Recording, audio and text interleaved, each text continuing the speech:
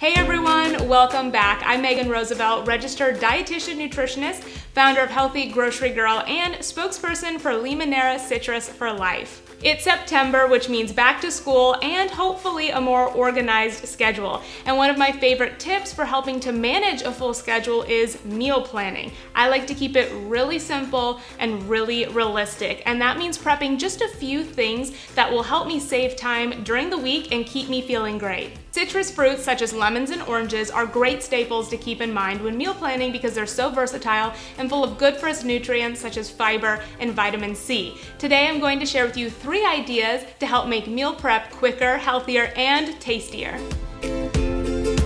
Apples are a great snack, and to prevent them from browning, squeeze a little fresh lemon or orange juice over your apple slices.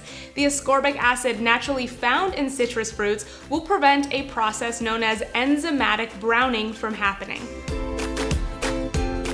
Store-bought snack bars can be high in added sugar and low in protein, fiber, or other wholesome ingredients. On the weekend, try making your own snack bars with real ingredients such as lemons, oranges, oats, and other healthy superfoods.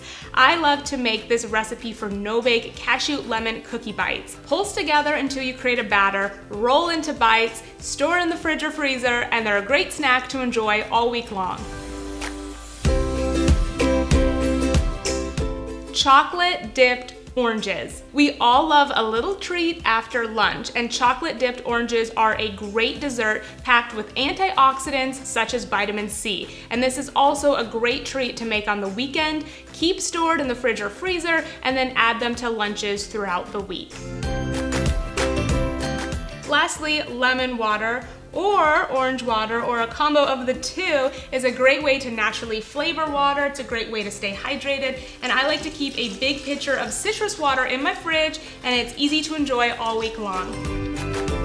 Well, that's it for today's video. I hope you guys enjoyed these ideas, and make sure to let me know which idea is your favorite in the comments below.